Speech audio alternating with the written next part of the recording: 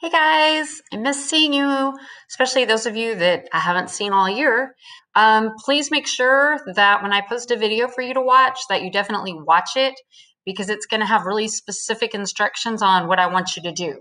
So you should have already done your bell ringer before you do this assignment. If you haven't, go back and do the bell ringer because that's what it says to do.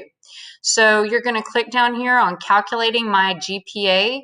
And if you've been in Avid for a while, then you know the drill on this. If you're new, then you don't.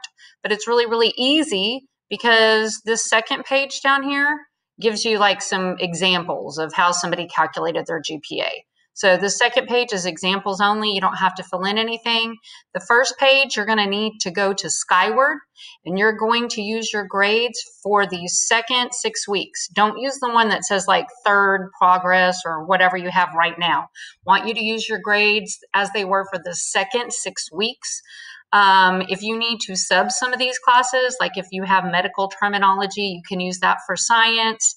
If you have a band and down here for another, that's fine.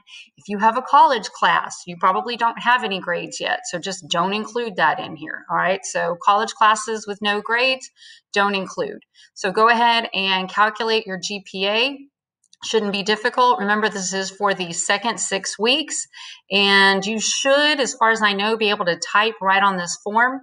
If for some reason you can't, then just pull up a Google Doc and you can show me what you did on the Google Doc. That's fine.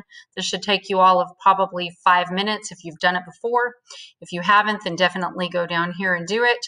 It says complete the GPA form, submit, and then don't forget this, in a private comment, let me know how far off your original estimation was. If you've done the bell ringer, then you know what your original estimation was. If you haven't, then you definitely need to go and get that done. All right, holler at me if you have questions. Generally, I offer a tutorial session, not that you'd need it for Avid, but if you have questions, I try to respond in the email. Miss you guys. Love y'all. Bye.